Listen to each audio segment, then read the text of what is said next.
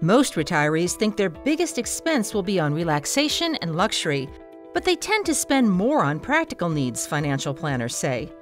Healthcare is likely to be the biggest cost, according to financial planners. It may start low, but it tends to jump as people get older. Home maintenance costs will likely grow because older retirees may need to hire helpers to take over tasks. Many grandparents tend to overspend on their first grandchild. When more grandchildren follow, they are likely to try to match that same amount, even if they can no longer afford it. Certain foods and beverages with bad reputations may be better for you than previously thought. Eggs, once shunned for having high cholesterol, contain other helpful nutrients.